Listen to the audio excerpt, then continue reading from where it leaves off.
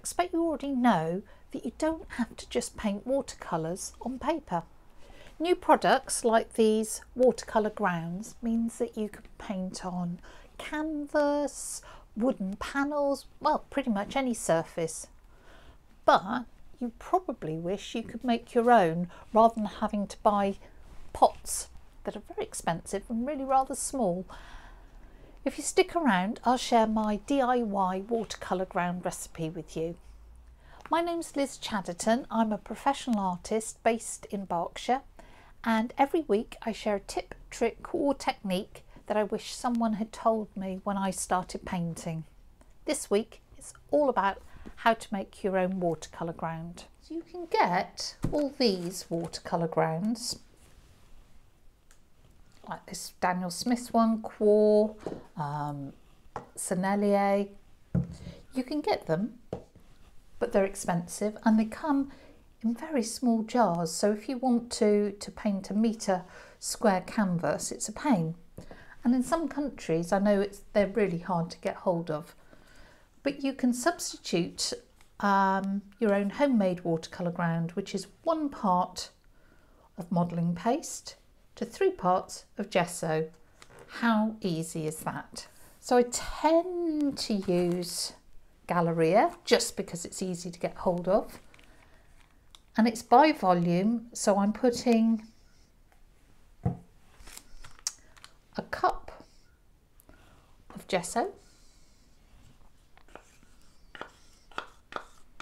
scrape that out, and obviously these measuring cups are not the ones I use for cooking, haha. And then 1/3 of a cup of modelling paste.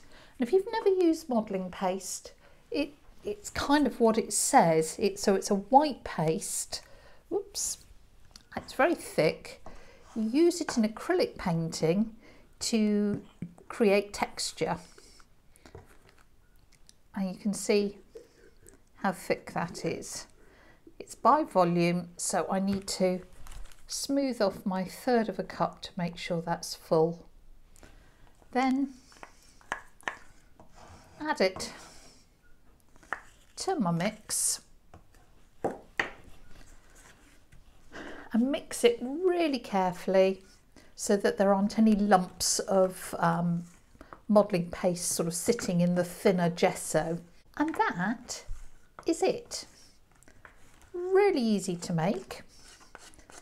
Keep it in an airtight tub, otherwise it will dry out. And then to apply it, you use 3 thin layers.